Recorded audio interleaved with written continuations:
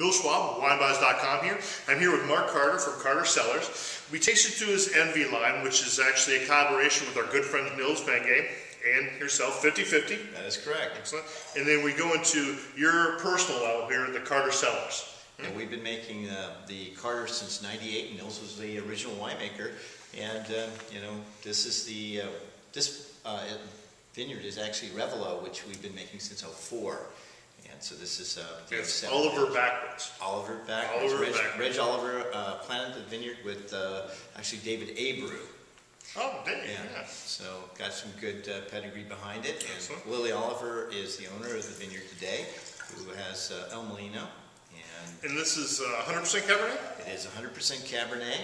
Very rare in the wine world. When you're buying California Cabernet, it only has to be 75% Cabernet.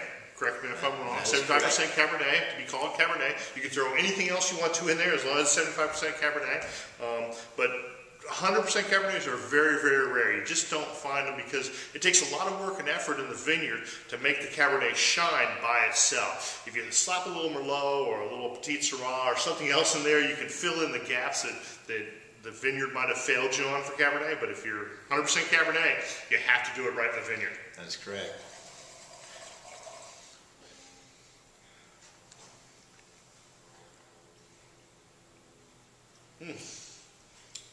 Incredible stuff, extracted, thick.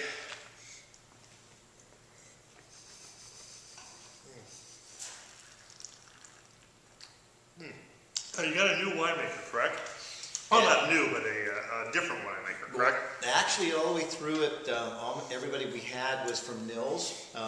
Actually, assistant winemakers helped make the wine. Jeff Fontanello took over.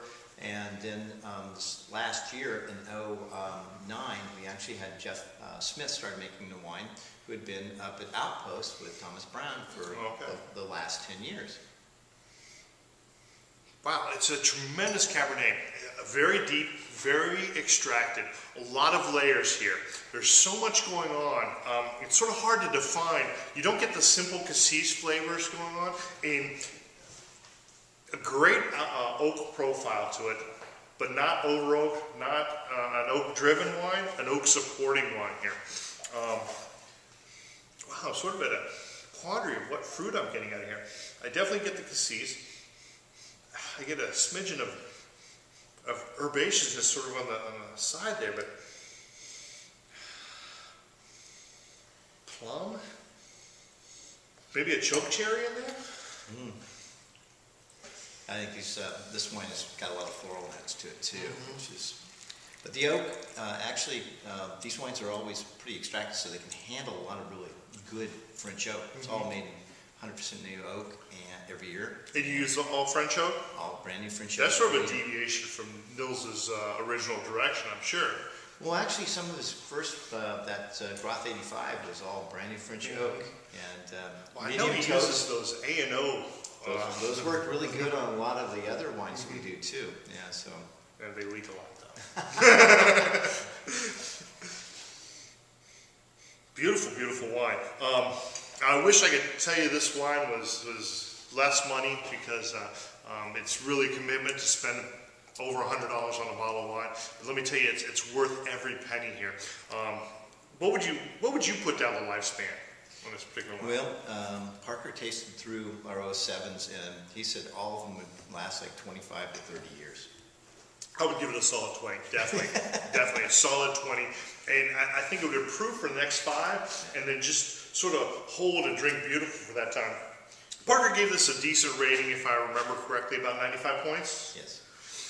We don't like to sell by points. We don't like to say, oh, 95 points, you've got to buy it. 95 just sort of confirms what we're tasting here. This is a tremendous wine, tremendous depth of character, rich, extracted. I'm still getting a finish from it. That's almost a minute later, and I'm still getting the finish off of it. Kudos, great job. And we just opened it today too. A lot of times a little decanting will help. It's opened this morning, and so you know, you can enjoy it even if you just open it up. Well, it's about noon, so it's had a couple hours under its belt. A couple hours open. It's still evolving, still showing more, still giving more depth to it. great job. How many bottles you produce this? 4,000? Yeah, almost all the wines, we make 750 cases of wine, so most of them are about 150 cases each year. We make 5 different vineyards and blends that we do, so there's only 5 wines, 750 cases. So. 150 cases is a very, very small production. If you would like any of this, sometimes, and I've said it before, sometimes the deal is just getting it.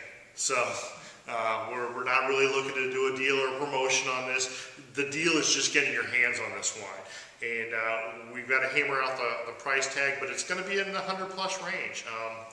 If we're lucky, very, very lucky, and I can sweet talk them, maybe we could squeak in the $99 range and squeak under 100. I mean, hopefully. Who's working me here? But it is a tremendous wine. It's worth every penny of it. 95 points Parker, if you're into that sort of thing. Enthusiast just gave it 95? It was 95 from Enthusiast, yes. Yeah, 95 Enthusiast. Everybody loves the wine. If you want it, we'll sell it to you, but we're not cutting you any deals on it. Bill Schwab, thank you very much. Thank you, Bill.